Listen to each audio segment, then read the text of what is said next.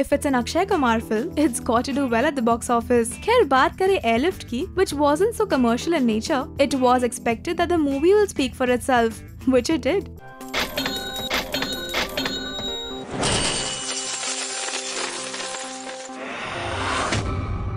The movie opened with approximately 12 crores on Friday. Jisne dekhi Airlift on the first day itself could not stop going on about how good the film was, which is why the numbers rose on Saturday, and the movie earned a sum of 14.60 crores. Film ka budget tha 30 crore. And in just 2 days, the Akshay Kumar starrer touched 26.95 crores.